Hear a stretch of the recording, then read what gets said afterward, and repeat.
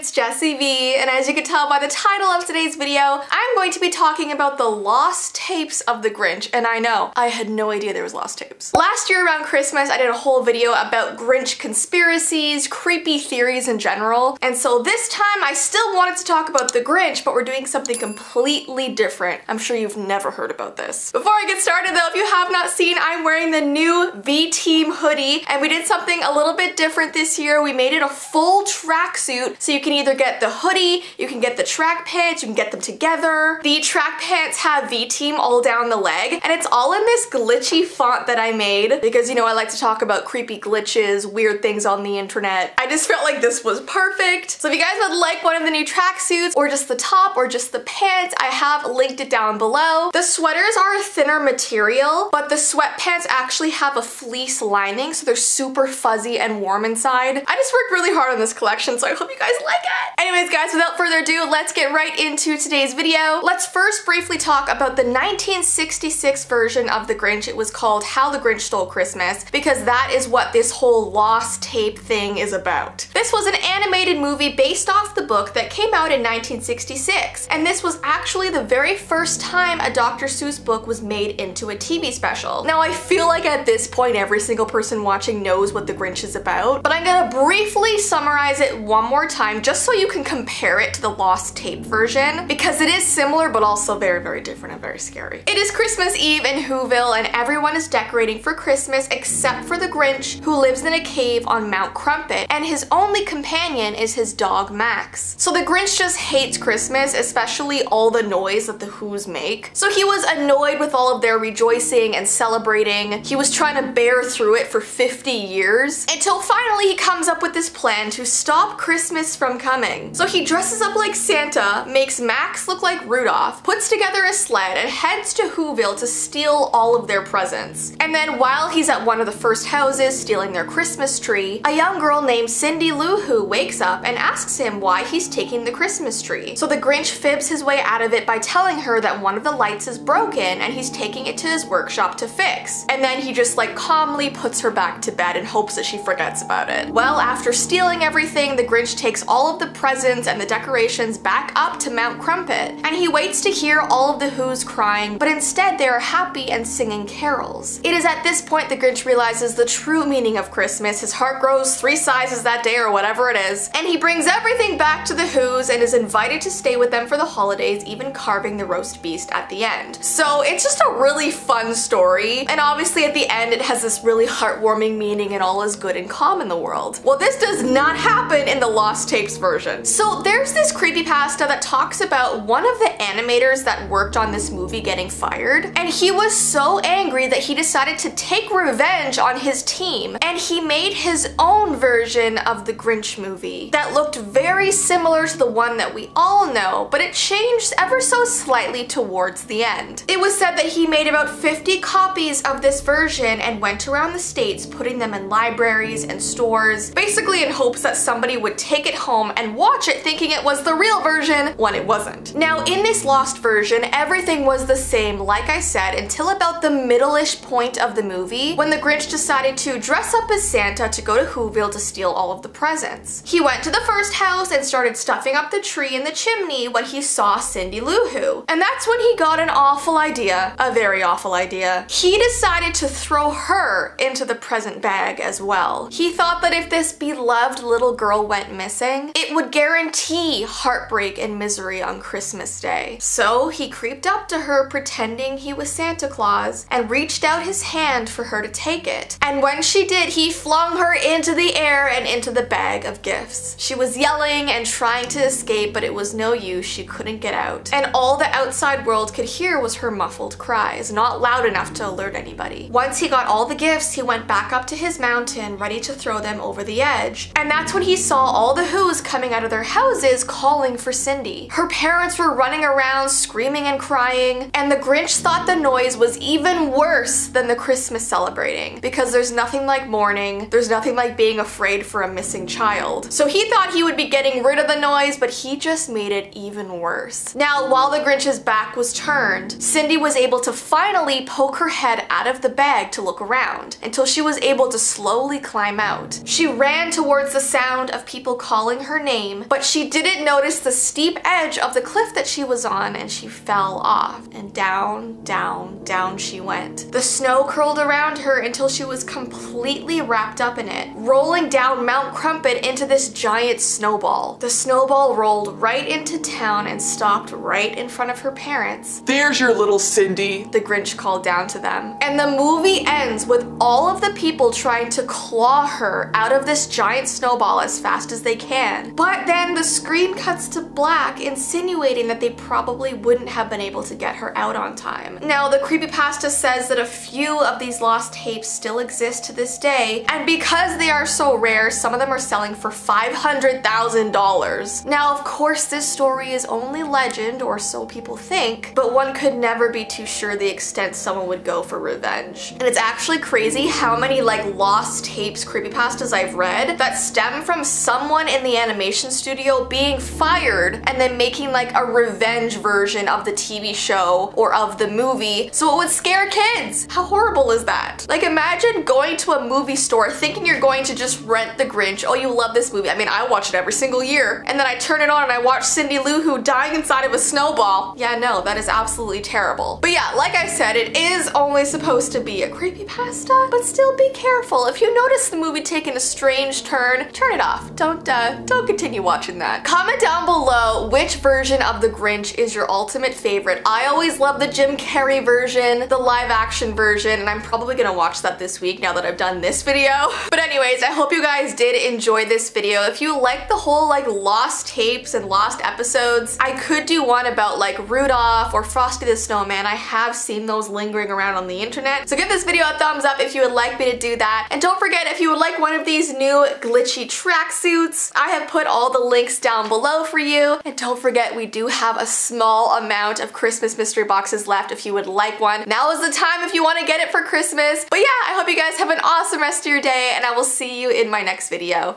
Bye!